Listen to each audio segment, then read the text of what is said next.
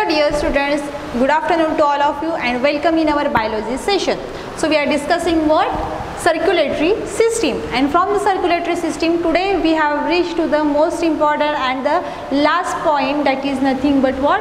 Circulation of blood. It means what? How exactly the circulation of the blood is happens in our body. Okay, so let's discuss. Before going to see that discussion, I will again tell you the different parts of the heart, that are what? This is right auricle, this is right ventricle, this is left auricle, this is left ventricle, this is aorta, and this is also what? Aorta. Okay, so now let's discuss with the help of this all these different chambers how the blood get transported or how the blood gets circulated throughout the body. Okay, so pumping action of the heart starts the contraction with the help of its wall. Okay, pumping action of heart starts the contraction of its muscular wall. Okay, the pumping action of the heart, it starts with the help of their muscular wall. Okay, so their muscular wall get contract, and because of that what happened? The blood can get pumps out. Okay, so the pumping action of heart starts by the contraction of its muscular wall. Okay, so the pumping action means what? The blood comes out because of the contraction of the walls of the heart, and as we know, the contraction and the relaxation of the heart is continuous throughout the life. Okay, and because of that only the contraction and the relaxation of the heart, the circulation of blood is going on in the body. Okay, so from the right auricles receive carbon dioxide rich blood. Okay, we can say that what? Deoxygenated blood, or also we can say that what? Impure blood. Okay, so the right auricles receive CO2 rich blood, we can say that what? Carbon dioxide rich blood, which is also called as deoxygenated. D means what? It doesn't contain oxygen, oxygen is removed from that, that is what? Deoxygenated blood, or also it is called as what? Impure blood. Okay, so that right auricles receive the deoxygenated blood or impure blood, or the blood which is rich in what? Carbon dioxide, from the two major veins. Okay, from the two major veins which are situated to the front and the back side of the heart. Okay, which are situated to the anterior and the posterior side of the heart, that means what? The front and the back side of the heart. Okay, next one is that, so here in the right auricles which blood comes? That is what? Carbon dioxide rich blood comes, that is what? CO2 rich blood, impure blood, or deoxygenated blood. Okay, so from the right auricles the blood comes into the right ventricles. Okay, from right auricles to the right ventricles, from the right auricles the blood comes into the right ventricles, and from the right ventricles it goes to the lungs. Okay, from the right auricles it comes into the left ventricles, and from the left ventricles it transported to the lungs with the help of the pulmonary artery, with the help of the pulmonary artery. Okay, so see, we have discussed the arteries and the veins. What we have discussed in that? Arteries are the blood vessels which carries the oxygenated blood. Okay, means the blood which is rich in oxygen, but for that condition one exception was there, that is what? Pulmonary artery. Why the pulmonary artery is exception for that? Because from the right auricles the blood reaches to the right ventricles with the, and after that it reaches to the lungs with the help of what? Pulmonary artery. It means what? The pulmonary artery transported carbon dioxide rich blood. Okay, the pulmonary artery transported what? Carbon dioxide rich blood. Okay, so now the blood comes into the lungs with the help of the pulmonary artery from right ventricles. From the right ventricles the blood now enters into the lungs with the help of the pulmonary artery.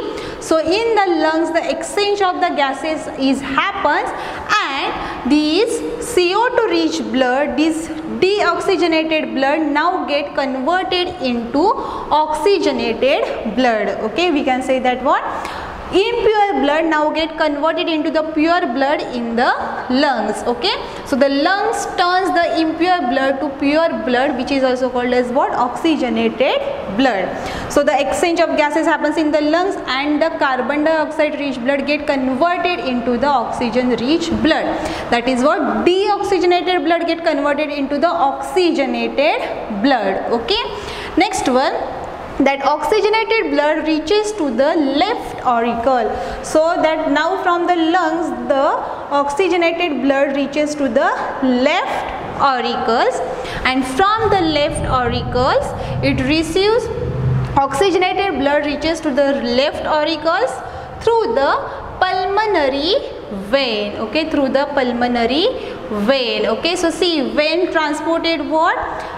Carbon dioxide rich blood. Okay, but for that condition also one exception was there, that is what? Pulmonary vein. Why? Because this pulmonary vein carries the oxygen rich blood from lungs to the left auricle. From lungs to the left auricle. From the lungs the oxygenated blood transported to the left auricles with the help of the pulmonary vein. Okay, and after that from the left auricles the blood comes into the left ventricles. From the left auricles the blood comes into the left ventricles, and from the left ventricles the oxygenated blood is pumped into an aorta, and that aorta is what? Largest artery. Okay, so from the left ventricle the oxygenated blood is get pumped with the help of what?